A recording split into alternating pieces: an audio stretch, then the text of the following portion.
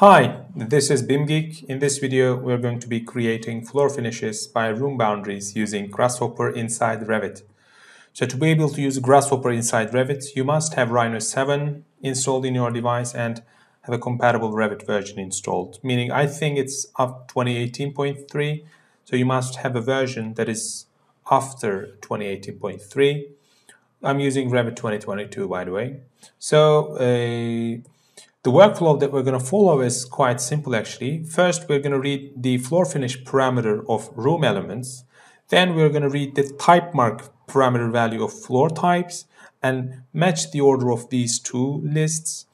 And then we're going to create our floor from room boundaries and set their offset values so they don't intersect with the structural floor.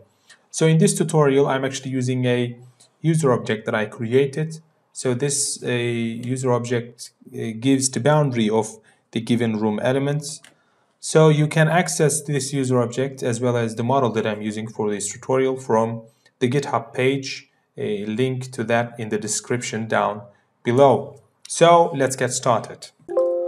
So the model that I'm using for this tutorial is actually a quite simple model. I have a couple windows, couple doors in place. I have rooms inside rooms. So for instance, this room's floor will have an opening inside of it. So if I examine one of the rooms, you can see that it has a floor finish parameter value as FK2. So if I go through my floor types and their type mark value, for instance, this one's type mark value is FK3. So this one's type mark value is FK2. So this room will have this floor type. That's what we're going to do in Grasshopper.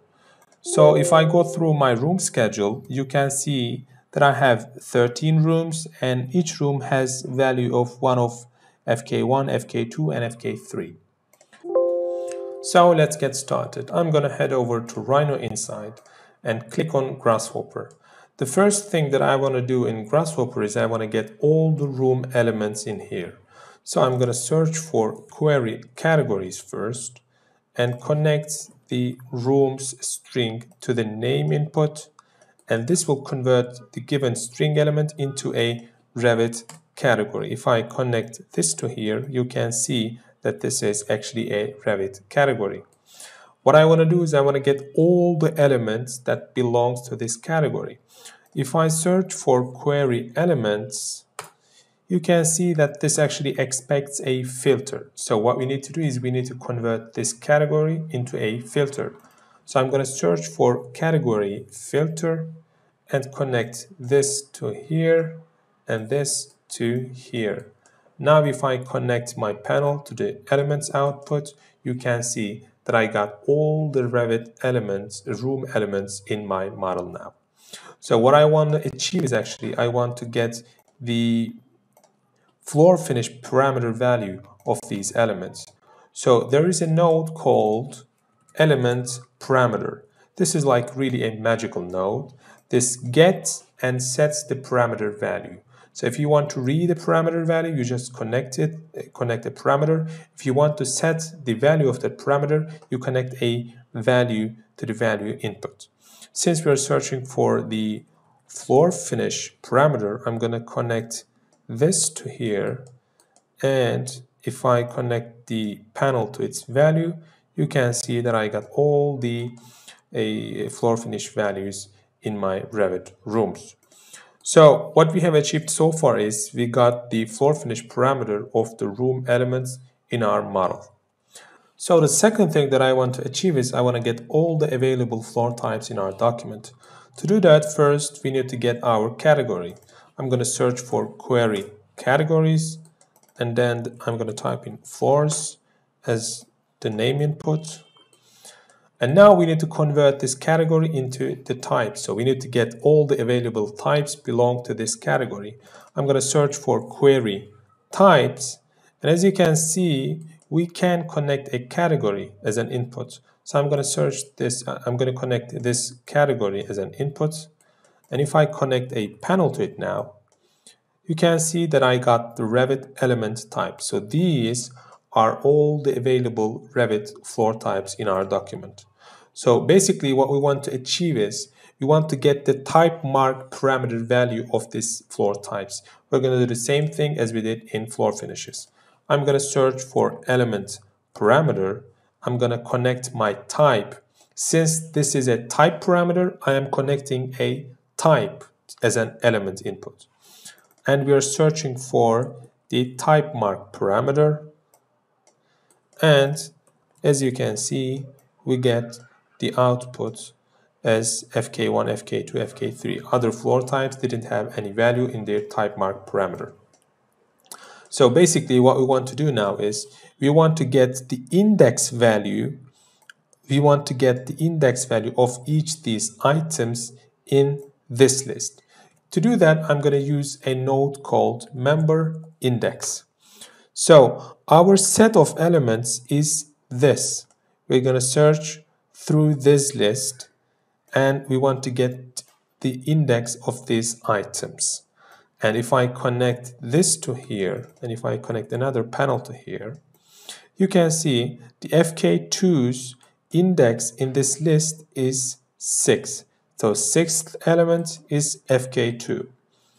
FK3 is 7th, FK1 is 5th element. So what I want to do is now I want to convert this index into a element type. So what we are doing is actually we are getting the floor finish parameter into a floor type. So I'm going to use the list item node for this. And from this list of floor types, get the floor type at index this. That's what we're saying now. And if I connect this to here now, you can see that we have actually converted this FK2, FK3 strings into a floor type by matching the order of these two lists and using the list item method. So now what I want to do is I want to get the boundary of my room elements. And as I said at the beginning of the video, we are going to use a custom node that I created for this specific purpose called room boundary. So I'm going to search for room boundary.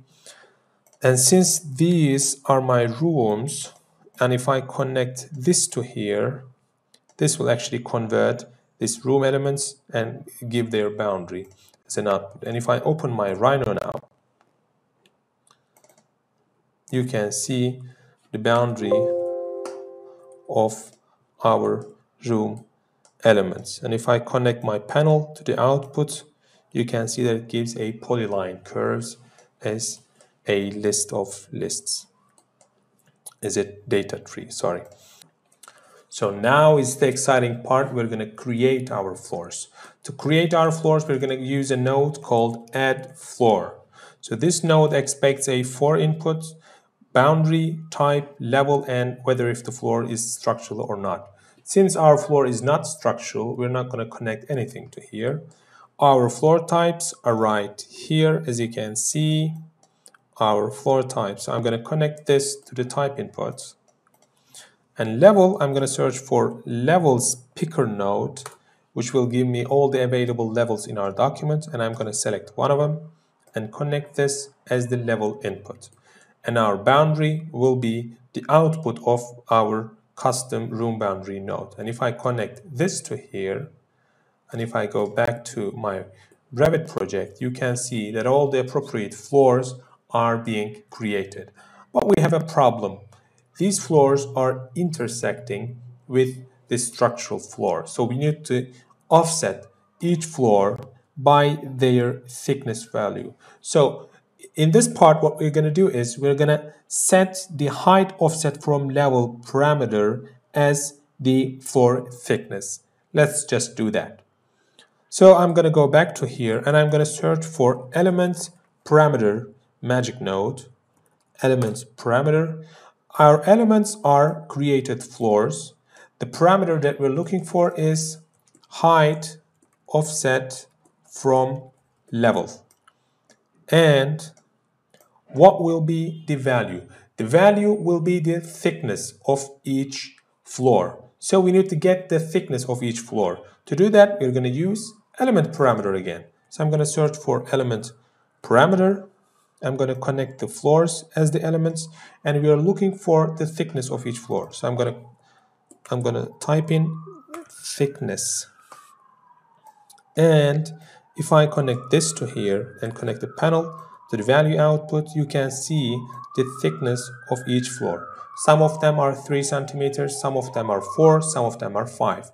And if I connect the value output as the value in the height offset from level parameter, if I connect this to here and go back to my Revit model, now you can see that all the floors are being created and their height offset from level parameter value is being set. So in this video, we have created floor finishes by room boundaries using Grasshopper Magic inside Revit. If you have any feedback or recommendations for a future tutorial, let me know in the comment section below. So thanks for watching and see you in the next one. Bye bye.